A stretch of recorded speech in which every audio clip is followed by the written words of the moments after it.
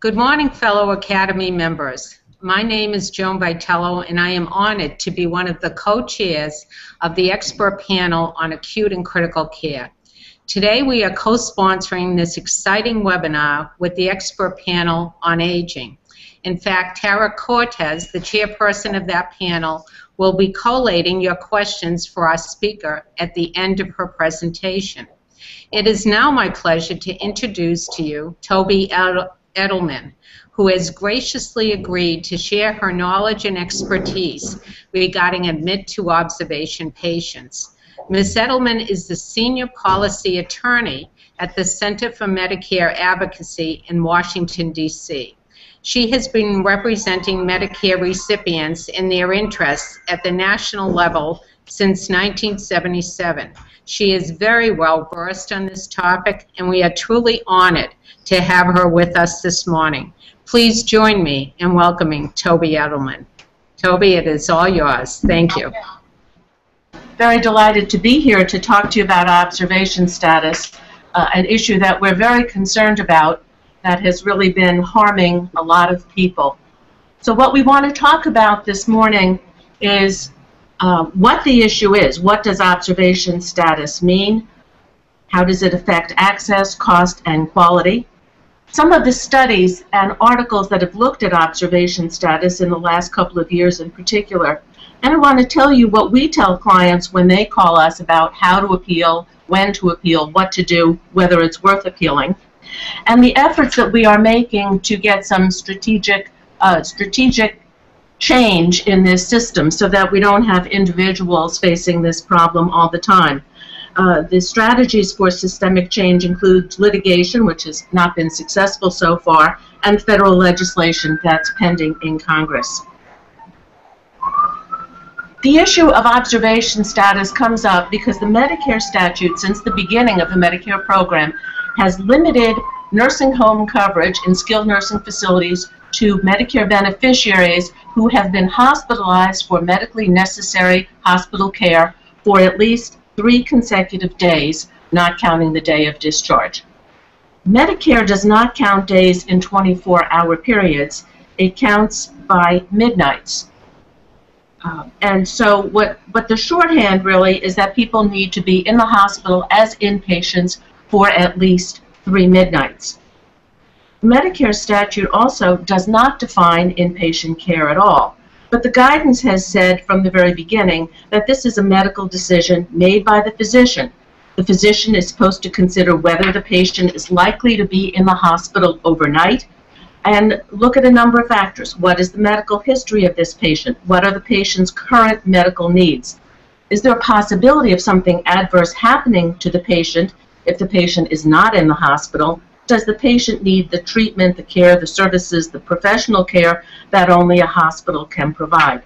That has been the standard from the beginning of Medicare to decide whether people need to be inpatients. The 3-midnight rule in the Medicare program may or may not apply to managed care organizations. They may require a 3-day hospital stay, some do not. As I said, the Medicare statute and regulations do not define observation status, and the term is discussed only in the Medicare manuals. The manuals say that observation is appropriate while the hospital, while the physicians, the nurses make a decision about whether to admit the patient as an inpatient or whether the patient can be safely discharged from the hospital. The manuals say that generally observation should not exceed 24 to 48 hours. The reason this is an important issue for observation is that time spent in observation status or in the emergency room before an inpatient admission or instead of an inpatient admission does not count towards meeting the 3-day qualifying inpatient stay. We've had that decision from the court in these 2 cases that our program has brought, Landers versus Levitt, where that court decided that inpatient time is defined as defined by the secretary, and so the observation time did not count. We have later litigation back now, which is now on appeal. I'll talk about those a little bit later. One of the things that CMS allows hospitals to do is reverse the decision of the attending physician. And so we hear about this frequently. The attending physician says, I'm admitting my patient to inpatient status. My patient is an inpatient, needs inpatient care in the hospital. But the hospital's utilization review committee has the authority to persuade or basically coerce physicians to retroactively reverse that admission decision and change the status to outpatient observation. It doesn't go in the other way. There is no retroactive inpatient status. Inpatient status begins when there's a physician order for inpatient care, and that status goes forward only. But the CMS Condition Code 44, part of the Medicare manual, allows hospitals to reverse the attending physician's decision. This obviously created a lot of concern in the medical community and in hospitals. People who are in observation are in a hospital bed, and they receive medical care, nursing care, tests, treatment, medications, food, the wristband, everything, but they are called outpatients. They're covered by Part B, not inpatients covered by Part A. And we think in many situations the physicians and nurses and therapists in the hospital have no idea if patients are inpatients or outpatients, because they are generally intermingled with inpatients. So people in one bed can be an inpatient, and in the next bed they can be an outpatient. Except for the hospitals that have observation units, most hospitals still intermingle people, and so you have no idea if the person's an inpatient or an outpatient. And we've had clients under the rules who've been outpatients, and then their status is changed to inpatient, and nothing changed. They didn't change beds, they didn't even change wristband, nothing changed. They had no way of knowing that their status was changed. So to us, it doesn't make a whole lot of sense to call somebody an outpatient when they're getting the same care that an inpatient gets. They get what's medically necessary for them, but their status makes a big difference in what happens. So care is generally the same, they're intermingled, and importantly, patients are often not told about their status until the time of discharge. The Medicare program does not require that hospitals tell patients that they are outpatients if the physician's initial decision is this patient should be an outpatient. Then there's no requirement that hospitals tell the patients that they are outpatients. The only time the Medicare program requires hospitals to tell patients that they are outpatients is under Condition Code 44 if their status is retroactively changed from inpatient to outpatient. So even though the care is identical to what they would get as an inpatient, there are serious consequences for patients about being called outpatients. And the consequences are primarily financial. First, they're denied Part A coverage for their hospital stay. Now, this is an issue for patients who don't have Part B. And we have heard from a handful of people over the last 6 or so years who did not have Part B, and then they were charged the hospital sticker price. So people were in the hospital overnight, got a bill for $17,000. Most people have Part B, so that's not the question for them, but they are being denied coverage for Part A. They're also denied Part A coverage for their prescription drugs while they're in the hospital. If people are in a Part A stay, that's all-inclusive. It includes everything that's being done, including the drugs. But if they're in outpatient status, if they're in observation, the prescription drugs are not covered, and they have to seek out-of-network coverage from a Part D plan. The most important financial consequence, of course, is the denial of coverage for the skilled nursing facility stay. And that can be very, very expensive. I was in a skilled nursing facility this past Sunday in Massachusetts, and the private rates range between $450 and $480 a day, about $13,000 a month. That's beyond the means of many, many people. And especially when the nursing home knows that the person was in observation and that Medicare will not be paying for the skilled nursing facility, they demand payment up front. They're entitled to have payment, of course. And we've heard of situations where the nursing home will say to the nephew of a resident, bring a check for $7,000 today so that your aunt can be admitted to the skilled nursing facility. It's a problem for a lot of people. As I said, the hospital is not required to notify the patient unless the status has been changed from inpatient to outpatient, but there is a brochure that CMS wrote called Are You a Hospital Inpatient or Outpatient? And it says that people should ask their physician, ask the nurse, ask somebody if they're an inpatient or an outpatient. Well, that's okay to ask, but if they ask and find out they're outpatients, there's really not anything they can do about it. And I was talking to a woman yesterday whose father had been in the hospital since Sunday, so it's already 4 midnights, and they're telling her he is an outpatient, and she's trying to get that fixed while she's there, but there really isn't any specific procedure or method to do that. Some new state laws, New York and Maryland, for example, are requiring hospitals to give notice to patients of their outpatient status, but that still does not give them a right to an immediate appeal of the Medicare. Once facilities get to a skilled nursing facility, they could potentially get a notice called a Notice of Exclusion from Medicare Benefits.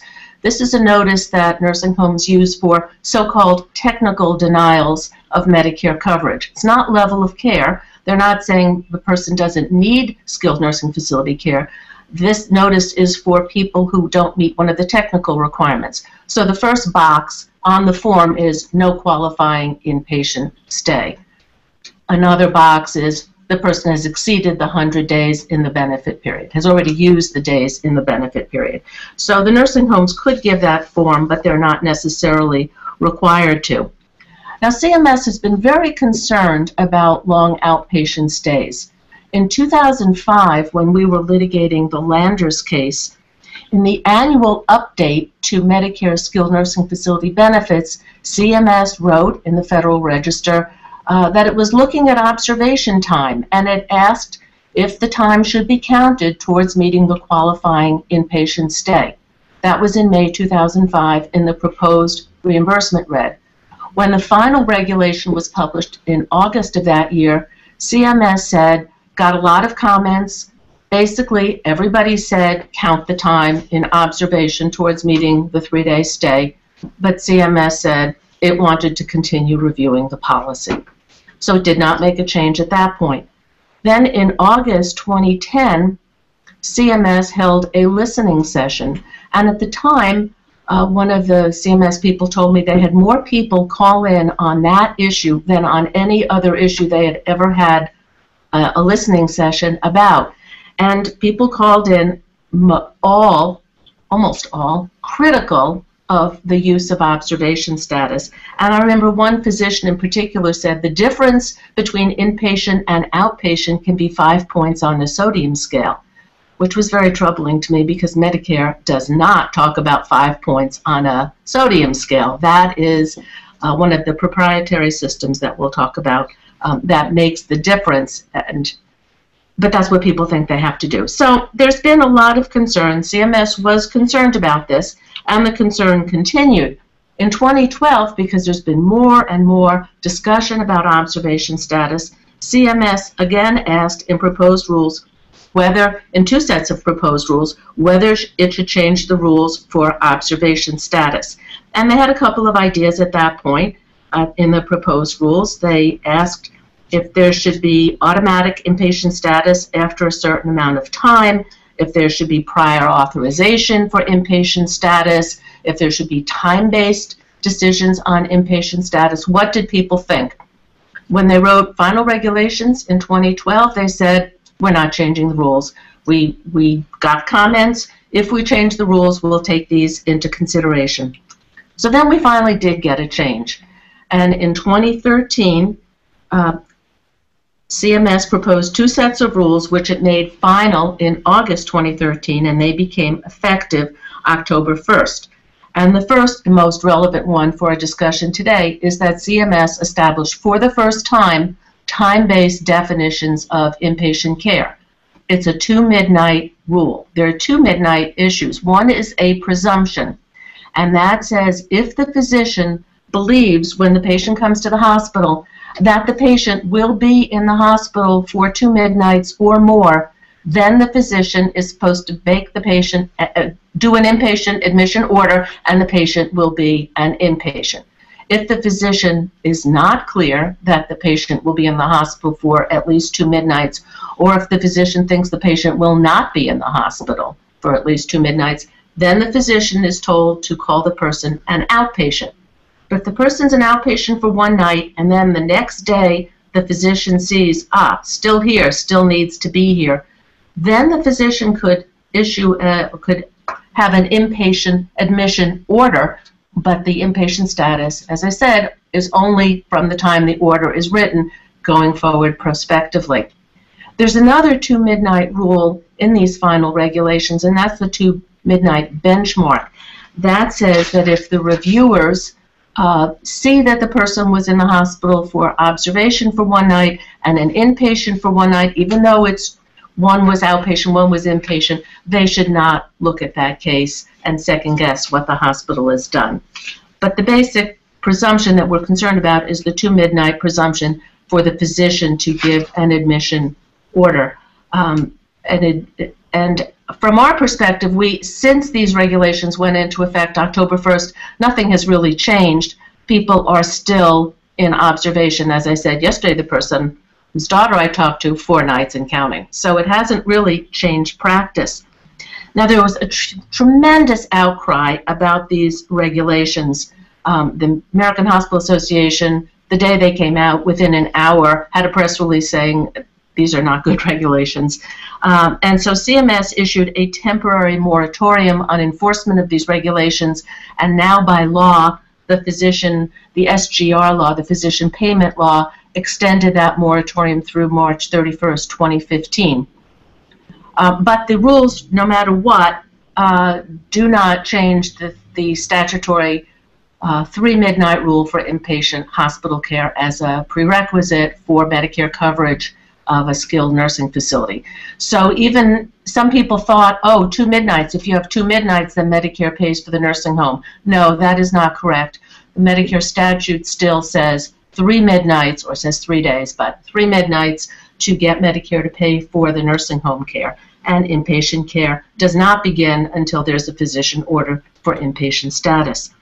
The American Hospital Association dislikes the rules and has filed 2 lawsuits challenging them. So those are at the very beginning, and we don't know, of course, what will happen with that litigation. They were just filed recently. 2 cases were filed recently.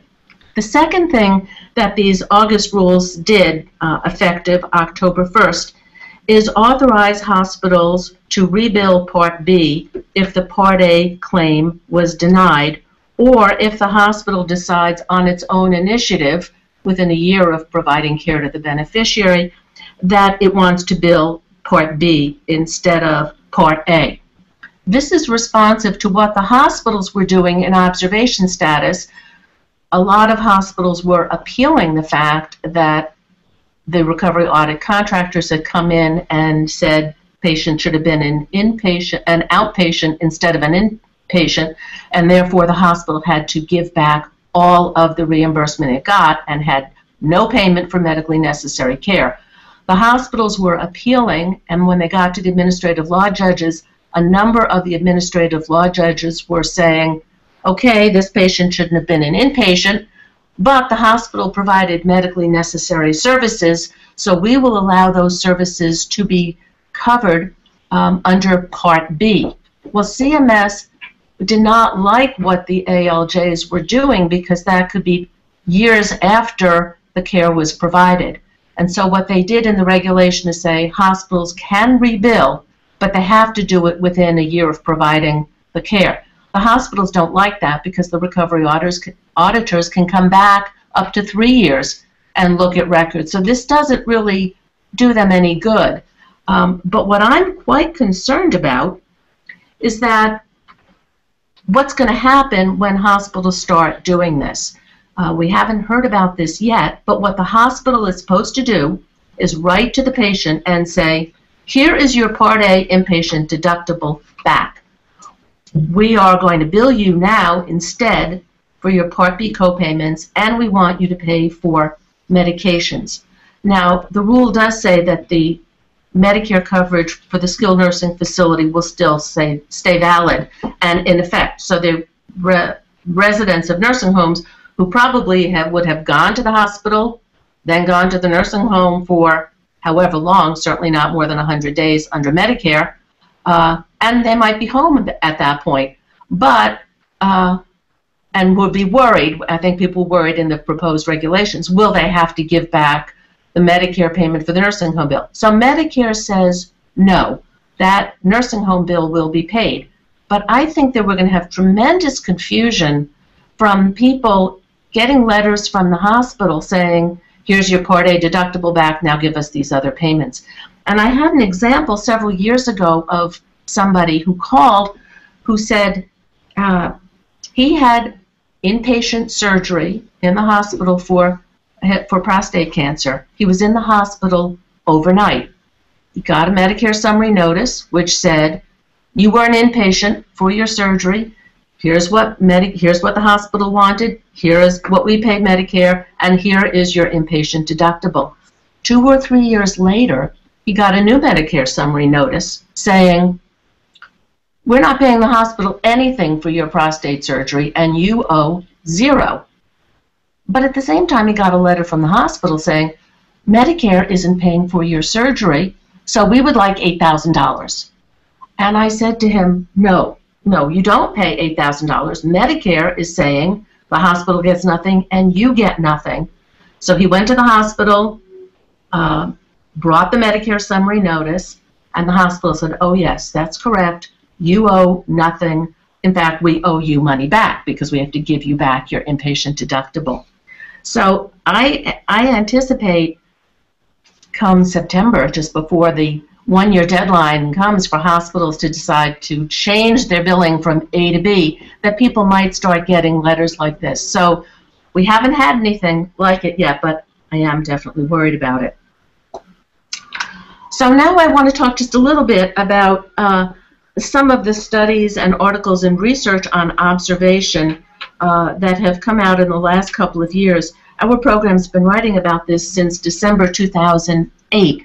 The first time I got a call from a woman in Wisconsin who had been in the hospital, and then she went to the nursing home, and the nursing home said, Medicare is not going to pay. You were not an inpatient in the hospital for 3 days. And she said, I was in the hospital for 13 days. And they said, well, you were an outpatient for 13 days. So we started wondering, what is going on? Why are people in observation for 13 days? And that's when we first started looking into these extended observation stays and writing about that problem. So Brown University did a study in 2012. They looked at 100% of the claims data between the years of 2007 and 2009, and they found that observation had increased by 34%, and inpatient admissions had decreased. Their conclusion was that observation was a substitution for inpatient admissions. That's what was happening in the hospitals between 2007 and 2009. They found the average length of stay increased in observation, and that 10% of people were on observation for more than 48 hours, more than what the Medicare manual said should be the outer limit of outpatient status for somebody in a hospital bed. What the Brown study identified as the primary cause of these extended observation stays was the Recovery Audit Contractor Program and Condition Code 44. Now, as I said, the reason the Recovery Audit Contractor Program is the cause is that if the contractor comes in and says this person should have been an outpatient instead of an inpatient, the hospital has to give back all of the money and gets zero money. So hospitals are telling their doctors that it's better to call somebody an outpatient. At least we get the Part B payment from Medicare and the Part B co-payments from the patients and the drug charges. It's less. Hospitals lose money when people are outpatients, but it's better than going through this whole process with the recovery audit contractor. So those two causes were identified by Brown University. The Inspector General of HHS did a report in 2013, and it described 1.5 million hospital stays in 2012, which were classified by the hospital as observation. And then they identified another 1.4 million stays, which were long outpatient stays. And what that means is that the person was in the bed, but was called an outpatient, but the hospital did not bill for observation hours. When we look at the Medicare summary notice for people in observation, each item under Medicare Part B for the hospital stay is listed separately, and then the very last item is usually observation hours. But there were an additional 1.4 million where the hospital listed every outpatient service separately, but did not bill for observation hours. And sometimes we know hospitals don't bill for observation hours because the patient might be in the hospital for 5 and 6 days, and they know they're only supposed to bill for no more than 48 hours, so they just don't bill at all. This means nearly 3 million people were in the hospital and called outpatients in 2012. And the Inspector General found that more than 600,000 of them were in the hospital for 3 or more midnights, but not all of those midnights were called inpatient. 1 or more of those midnights was called outpatient. Now, not all of those people went to nursing homes, obviously, but nursing homes are the biggest post-acute provider after a hospital stay. So there are, obviously, the Inspector General found a lot of people being affected by observation status. The Inspector General recommended that CMS figure out how to make sure that people who had the same needs had the same access to skilled nursing facility and the same cost-sharing obligations. Of course, if people were only in the hospital as outpatients, they have to pay the entire amount of the nursing home as a private pay resident, unless they have Medicaid or VA or insurance. But basically, people are paying out of pocket. Whereas if they had a 3-day inpatient stay, Medicare, and then went to the nursing home, the skilled nursing facility for medically necessary services for the same or related condition, Medicare pays 100% for the first 20 days and then pays with a large co-payment up to 100 days in the benefit period. So there are tremendous differences for the people who are going to the skilled nursing facility, and the Inspector General said they've got to be treated in the same way. Maybe we need legislation. At the University of Wisconsin, Ann Sheehy is the head of the Division of Hospital Medicine at the University of Wisconsin Hospital, and she's very active in dealing with observation status. She's very concerned about it. She's the hospitalist. She looked at all of the observation status and inpatient stays at their hospital between July 1st, 2010 and the end of 2011. And they found that over 10% of these stays were observation, and 16.5% were more than 48 hours. So there was a lot of observation status in her hospital. And some of these people, I've talked to her about this, she said some of the people are in the hospital, have come from like the community hospital, which believes that it needs, the patient needs more care and is sending them to the university hospital. So they know that people have to be in the hospital, and they're still put in observation. It really doesn't make a whole lot of sense. Even people coming from community hospitals are put in observation. So she found that more than a quarter of these people in observation had long lengths of stay. They were discharged to a skilled nursing facility. They had more unscheduled admissions, avoidable days, more repeat encounters. It was a really serious problem for their hospital, and she concluded that what's going on in observation in practice in the real world is very different from what CMS thought. And it's affecting the patients, obviously, it's affecting the healthcare providers, skilled nursing facilities for sure, who are losing money, and the hospitals. It's really not working the way they thought. In fact, one of the people, Dr. Wachter from University of California, San Francisco, was invited to respond to Dr. Sheehy's article, and he wrote that observation status has morphed into madness. I love that. I was an English major, so I love that language. Morphed into madness. And he said, if one was charged with coming up with a policy whose purpose was to confuse and enrage physicians and nearly everyone else, one could hardly have done better than observation status. I thought that was quite fabulous. It certainly is our experience that how can this make any sense? In fact, one of our clients in Connecticut, when the hospital told her that her husband was not a patient in their hospital, she said to them, well then, who the hell have I been visiting every day for the last week? I mean, it was completely ridiculous. So, of course, it has morphed into madness and is getting worse. Dr. Sheehy did a second study applying the new rule, the 2 midnight rule, and she applied it retroactively to the stays in their hospital, University of Wisconsin Hospital, between January 1st, 2012 and February 2013. And what she found is that if people are admitted after 4 o'clock in the afternoon, they're more likely to be called inpatients. So time of day that the person shows up in the hospital is really important for determining if they're inpatients or outpatients. This is crazy. I mean, this really makes no sense. So she found that there was not much overlap in the diagnosis codes for their short in-state inpatients and their observation patients, and the codes were the same whether they were there a long time or a short time. So she's not been pleased with the observation status as an issue, and she says the 2 midnight rule isn't helping the situation. It would not help the situation as they did a retrospective application of that rule. Now, there have been a couple of people who have started defending observation, and there was an article in Health Affairs where observation units were defended as a better way of providing care.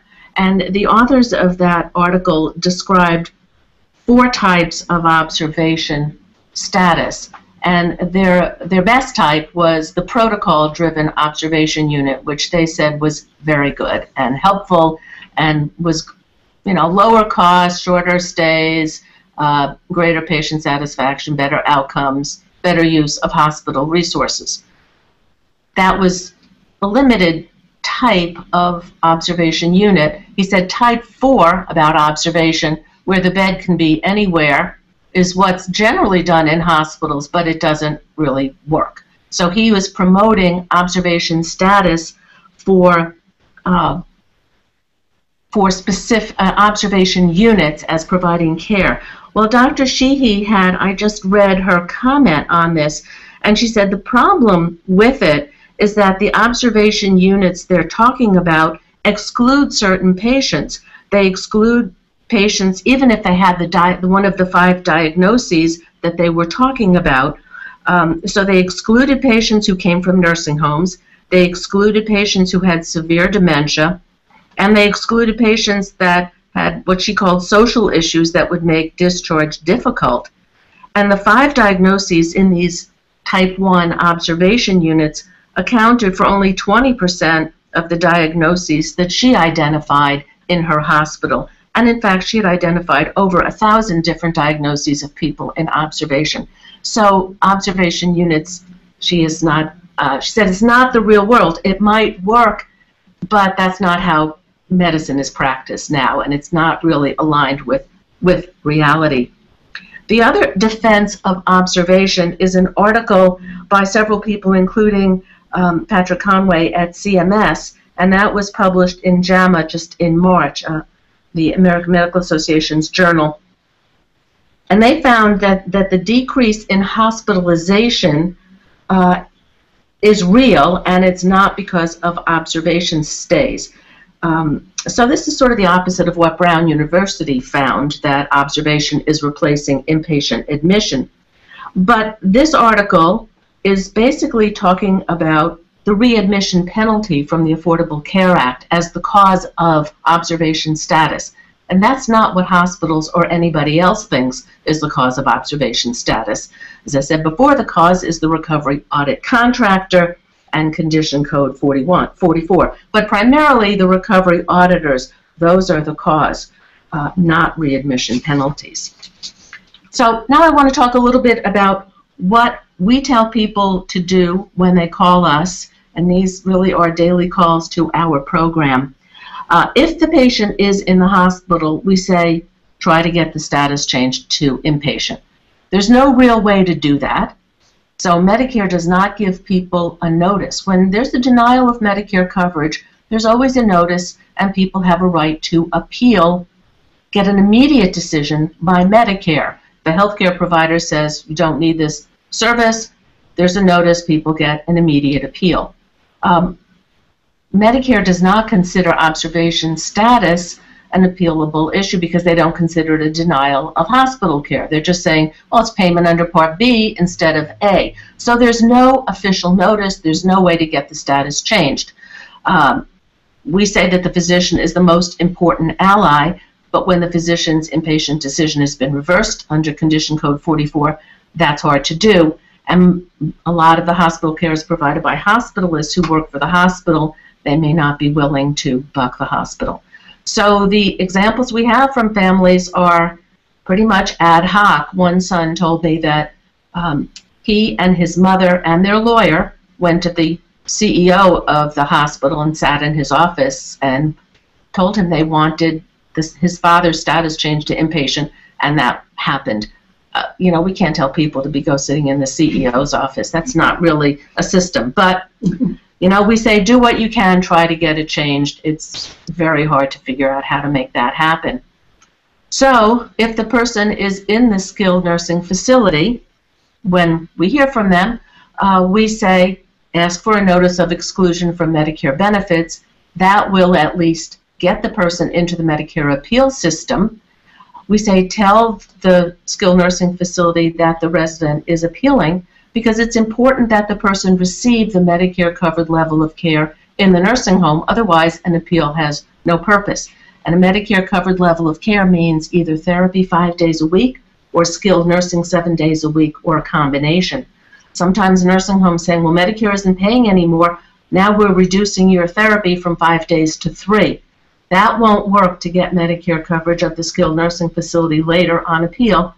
Person has to have gotten a Medicare covered level of care. So we say, tell the nursing home that's what you're doing. Now, what we've said until last week is due to appeals. People need to appeal from the Medicare summary notice, which is the quarterly notice that all Medicare beneficiaries get that lists all the health care charges that were submitted to Medicare in the prior quarter by any health care provider. They list Part A, anything under Part A, and then all under Part B, whatever's done under Part B. And we say look for the hospital stay under Part B, which has each service listed separately, and then look for the SNF service, which is also going to be under Part B if the person got therapy that the facility submitted to Medicare under Part B. That's what we've been saying. There was a decision from the Medicare Appeals Council in April that said can't appeal the hospital stay because only one bill can be submitted, and the hospital appealed. It was a Part B payment. You can't get it changed to a Part A payment. Now, we had a number of AL administrative law judge decisions that did just that, that said, I find you were an inpatient, so we're changing your hospital status from B to A, and now I'm looking at your nursing home bill, and yes, you received a Medicare covered level of care, so we're going to have Medicare pay for that nursing home bill. So that had been successful, but now the Medicare Appeals Council said you can't challenge the hospital. So we think going forward, starting this week, we're going to be telling people only appeal the nursing home part. I'm not sure how that's going to work because it's sort of an automatic denial. If you didn't have a 3-day inpatient qualifying hospital stay, Medicare will not pay no matter what. So we're going to try to tell people to challenge the hospital 3-day classification, even though they're not challenging the payment, but just challenge the category. I don't know, as a coverage issue. So we're going to start giving different advice. It's a little bit confusing. So, of course, the Medicare appeals process is very complicated. First, people appeal from the Medicare summary notice. That's called redetermination. Then they go to the reconsideration stage to Maximus. Nobody wins at the redetermination stage. A few people have won at reconsideration. Then there's the administrative law judge, and we've had some success there. Some people win and persuade the judge that Medicare should pay for the nursing home care. Then there's the Medicare Appeals Council, and then there's the Federal District Court. So this takes years. I mean, this can take years for people, and a lot of people that we talk to decide it's not worth it. It's just too much work, or they lose at the first level, or they get confused and only appeal the hospital bill, or they only appeal the nursing home bill. It's very complicated for people, and some people go through the whole process, and in our Connecticut office we represent people, and we have had some success, but not always. So if the person is out of the skilled nursing facility, has gone to the hospital, gone to the skilled nursing facility, and now is home, what do we tell them? Well, the first thing to determine is whether the person received the Medicare-covered level of care in the nursing facility. If not, if the person didn't get the therapy 5 days a week or skilled nursing 7 days a week, there's no point in appealing. But if there is, we tell them the whole process of the administrative appeal. It is complicated for people. So we have a self-help packet on our website that says what to do, has instructions. I have an email that I send to people after I talk to them at length about this. We're going to have to revise our self-help packet, but it's there for anybody to get. And you know, we do what we can to try to make information as clear as possible for people about what to do. So now I'm going to talk for just a couple of minutes about efforts to get systemic change, because as you can see, these individual cases are extremely complicated, take a long time, and are very, very confusing to people. And the chance of winning is, you know, I don't know if it's 50-50, probably less than 50-50, very, very limited. So we had an individual case in the 90s. A person was in observation. The doctor said, I'm admitting you to inpatient status. And that used to be what happened. People would be in observation for a day, then admitted to inpatient status, but the paperwork was not done until 2 in the morning. And so the admission decision is when the paperwork is completed, and the judge said, well, that's pretty ridiculous. The doctor ordered it, got the same care. I'm saying Medicare will pay for that nursing home stay. So that was very nice for the individual. We filed a nationwide class action, Landers, in the 2000s, and that case was unsuccessful because the court deferred to the interpretation of CMS.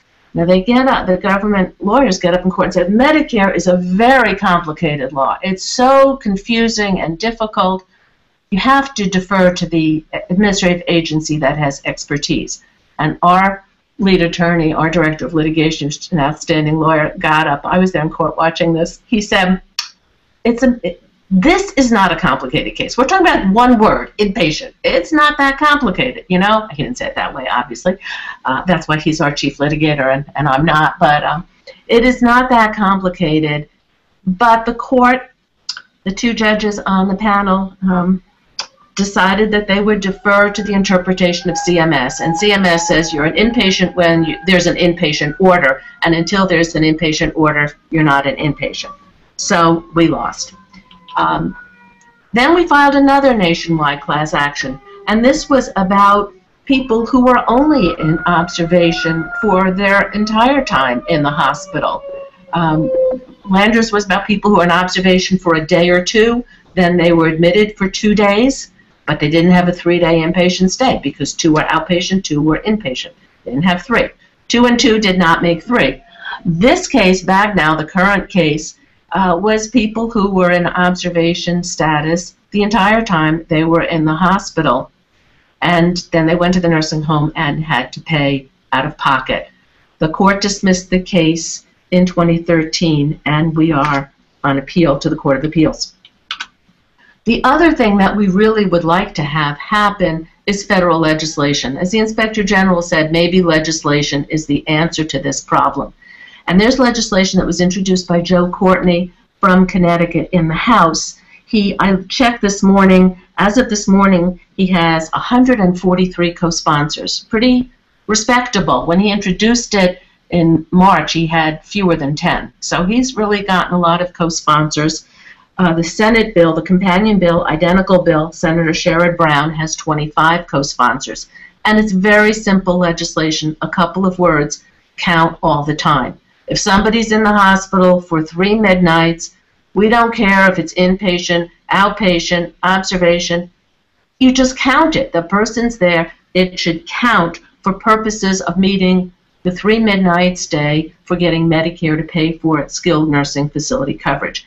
It doesn't solve all the problems with observation, obviously, and certainly doesn't solve the hospital's problem with observation, but it would solve the problem for patients. If they're there, the time counts. The slide says we have a coalition of 26 organizations. Actually, we now have 30. We're constantly getting organizations that want to join because everybody is on the same side. Everybody thinks this makes no sense. And so this is a very broad coalition. A lot of people we are not usually on the same side with are supporting this. So we have the Nursing Home Trade Associations, the American Medical Association, the Society for Hospital Medicine, American Medical Directors Association, AARP, National Committee to Preserve Social Security and Medicare, of course a lot of the advocacy organizations like mine. Everybody is on the same side, and there is no opposition to this legislation. But that doesn't mean it gets passed. As we know, Congress is a little bit dysfunctional. We've been hoping that it would get included in the SGR bill, the doc fix bill, but that didn't happen. And now that bill is pushed off to 2015. So it's troubling. If it doesn't get passed this year, then it has to get reintroduced next year, this legislation, and we just start all over again. And also the people would only count who would get covered and protected would be the people from January 2015 going forward. So all the people that would love to have this legislation passed now to be able to get their Medicare claims for nursing home coverage considered would be out of luck. But I think when we have gone, our coalition, not all 30 organizations goes to the Hill, but whoever can go to the meetings goes. We go together, and we walk into offices now, and they say, we know what the issue is. The senator's mother was in observation. So there's no question about the value of what we're saying. The questions are, what does the Congressional Budget Office score? What will it cost? And there is no CBO score. CBO still has not done an official score. So that's a problem.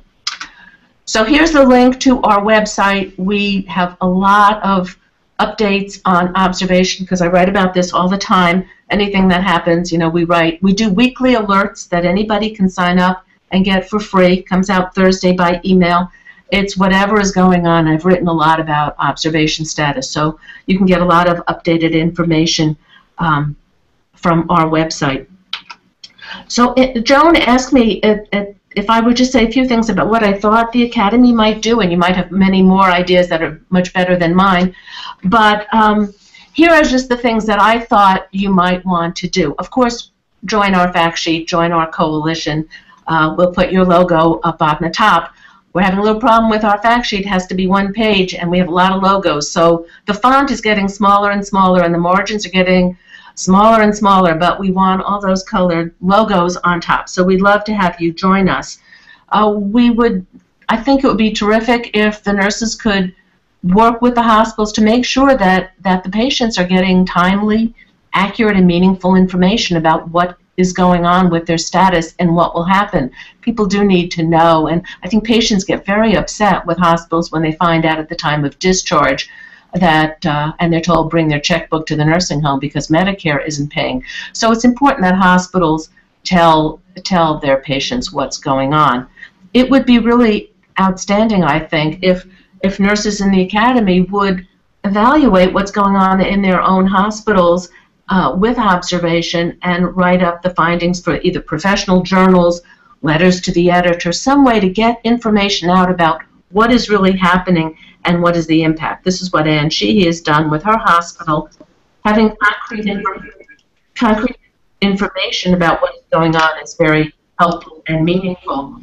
Advocacy at the state level could be helpful as well. Sponsoring a public forum on observation could be useful. Supporting the state legislation to give people information, writing letters to the editor or opinion pieces would be terrific.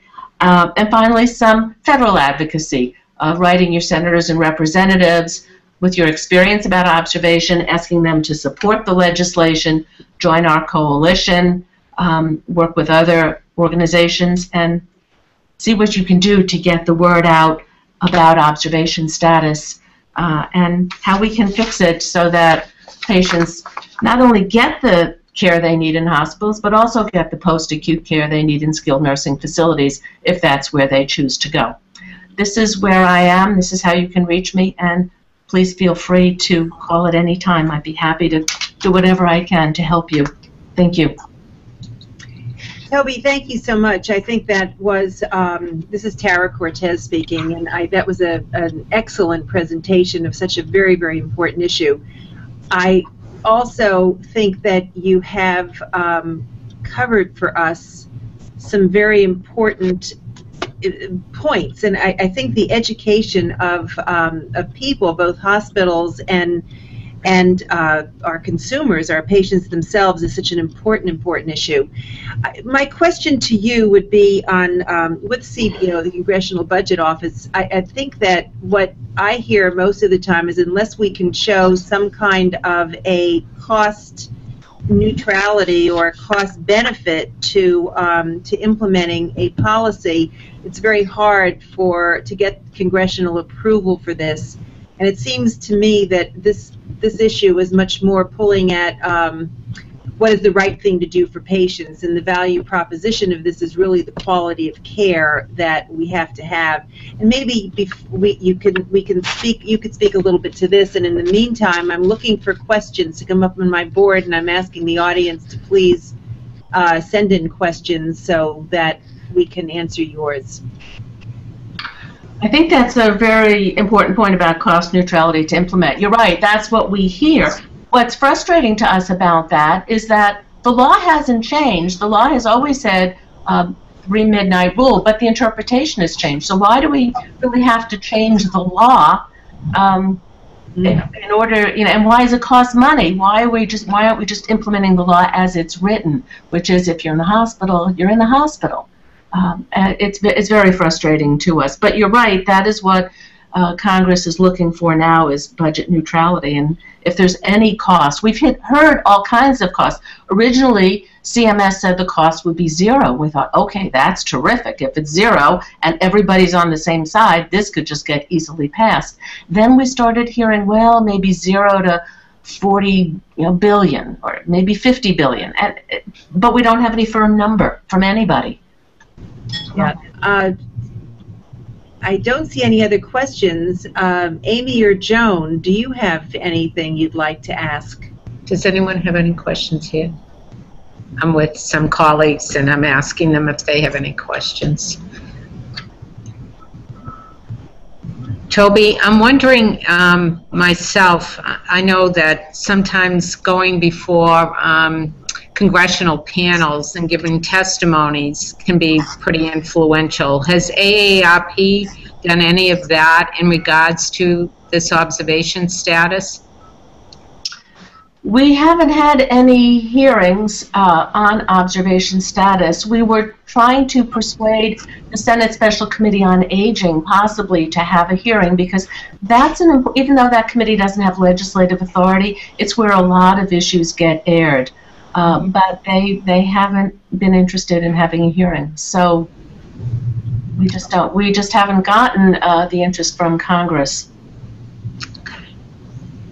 So it becomes even more important then for us to contact our senators and House of Reps on this issue. It's very important that they hear from people. We always encourage people who call us when they get through the immediate crisis with the family to get in touch with their members of Congress and tell them what their problem has been and what the impact has been on them. I mean, some people are just out of pocket a lot of money, but you know, some people really can't afford to pay $13,000 a month for a nursing home. They're not getting the care they need, and so we're worried about that. Absolutely. Yeah. Toby, this is Amy Cotton, and I'm just curious to know, have the National Area Agencies on Aging been active at all on this issue through their Aging Disability Resource Centers, where clearly many Medicare recipients are probably calling with these sorts of concerns? That's an excellent question. No, I don't think they've been involved in our coalition, but you know, the next time we have a meeting, we should certainly invite them. We just have meetings whenever we think something important might be happening. So that's a very good idea, but they have not been involved yet. Any other questions? The board is opened here, and I'm watching for them. I don't see anything else coming in yet. I'll pose the next one then, Toby, to you. If in addressing these with our congresswomen, our congressmen, what would be for you perhaps maybe 2 or 3 of the key points to get across to our congressional leaders or to anyone else who may have influence in this ruling? Well, to me, the main point about this is that people are getting the care. They're getting medically necessary care in the hospital, and if they're there for 3 midnights, regardless of what it's called, the time should be counted. When Medicare was enacted, the average length of stay in the acute care hospital for people over 65 was 12+ days. The most recent number I saw was fewer than 6. So people are in the hospital for a very short period of time these days. And the requirement for Medicare coverage has been 3 days in the hospital. That was less than a quarter of the time. Now it's more than half the time. So we do really need to modernize the Medicare program to recognize that length of stay has changed. But this isn't even challenging the 3-day rule. Congressman McDermott has a bill to eliminate the 3-day rule because it doesn't make a whole lot of sense the way medicine is practiced now.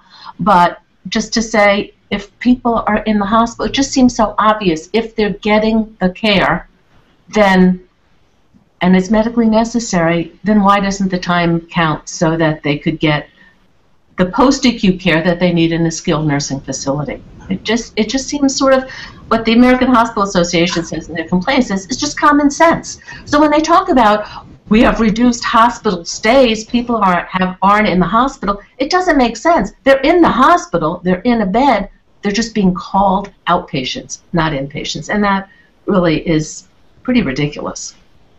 Interesting, very interesting way of looking at it. Mm-hmm.